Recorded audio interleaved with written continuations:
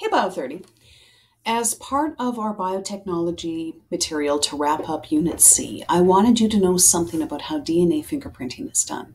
We're working at about a junior high level of understanding, enough to give you the foundation that you can go deeper if you choose to. And I found a great little applet online. Unfortunately, it only works on our old school Microsoft Explorer. So here it is. We have some sort of a crime, and we have some saliva left behind and 7 possible culprits. We need to identify who's who. We could also use this for a paternity test, for other crime scene sorts of investigation, family relatedness, that sort of thing. Pretty old technology by this point, actually. It's about 20, 30 years old. So what we're going to do is take our sample DNA from the crime scene and from each of our potential suspects or fathers, whatever we have, and cut it up into tiny pieces with something called a restriction enzyme. Now, at this point, I would like you to pause the video and read this box here. It should explain to you why restriction enzymes cut different people's different DNA into different chunks. Pause the video now and read this, please. Okay, so next I have a tray called an electrophoresis tray and some agarose gel. It's about the consistency of finger jello, but it's made out of seaweed.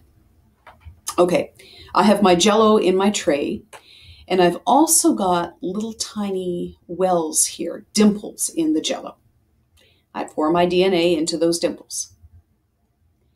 Now, what's going to happen is that tiny pieces of DNA move quickly, and larger chunks of DNA are not able to move as quickly.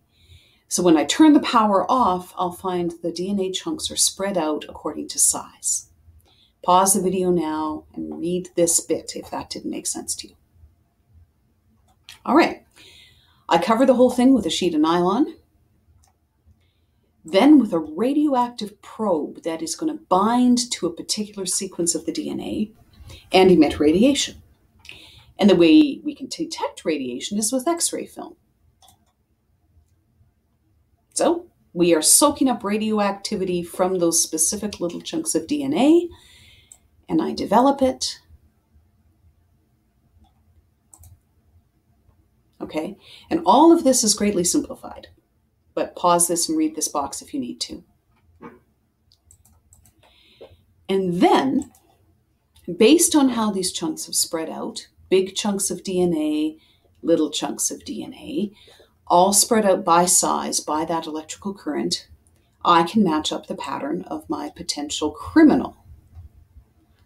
So I would like you to guess who you think the criminal is.